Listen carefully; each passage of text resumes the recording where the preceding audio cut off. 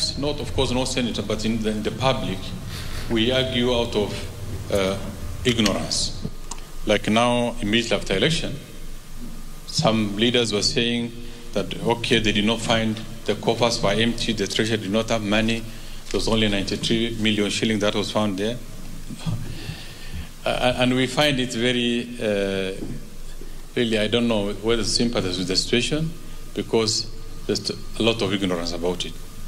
Government does not collect money, stores in one place, keeps for 1 month, and then distribute after 1 month or after 1 year.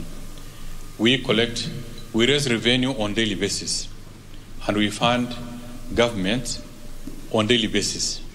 And there are also then there are competing needs.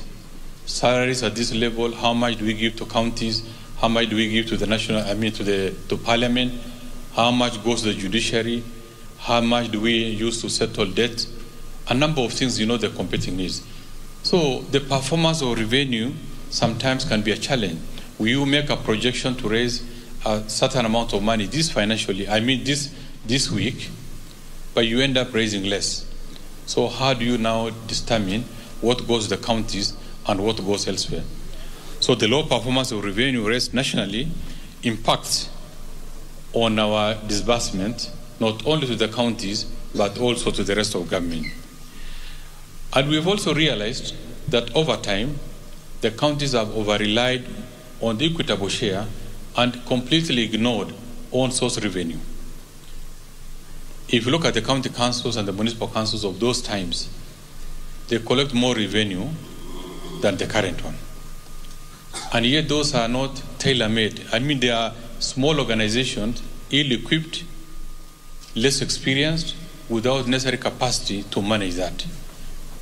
But now the county government, fully functional, with all the professionals, with all the infrastructure, cannot raise revenue of their own. And I think that is the basis of where we need to interrogate ourselves. Why?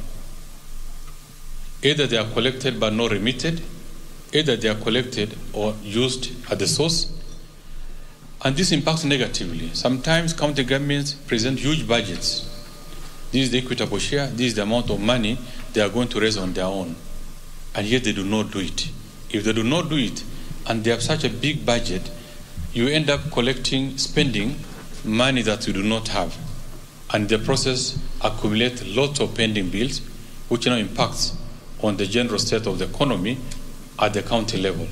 Because you are aware there are a number of, especially SMEs, who are struggling for having supplies to the counties, for having contracted services by the counties, and yet they have not been paid, not once, maybe even over 2, 3, 4, 5 years. And the situation is very bad because I think from where we sit, there are many, many counties that are really struggling. They have accumulated huge pending bills, even more than a share of 1 year or even sometimes even more. And these are areas that I think it is the duty of the Senate to enforce certain level of discipline by working with the National Treasury.